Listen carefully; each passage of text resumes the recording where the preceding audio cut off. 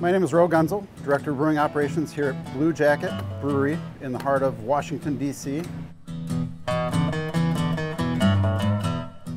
I landed my first job in the brewing industry, working for His Royal Highness Prince Leopold of Bavaria, who had breweries around the world.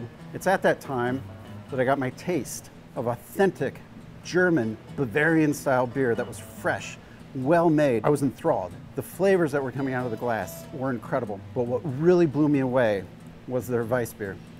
Bread and beer are so entwined with human civilization and especially Bavarian German culture. Barley found its way into being the beer grain.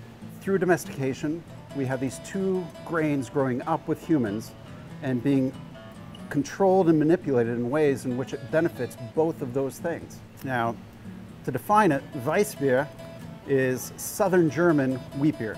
So it's a beer made from at least 50% wheat with a top fermenting yeast. And Weissbier is still a popular style.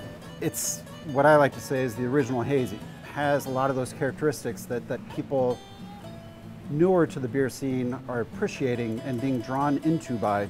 This is all produced from malted grains, water, hops, and yeast. And you can get these incredible aromas of clove and banana and bubblegum and smoke, all through those four core ingredients. To learn more about wheat and Weissbier, click the link below.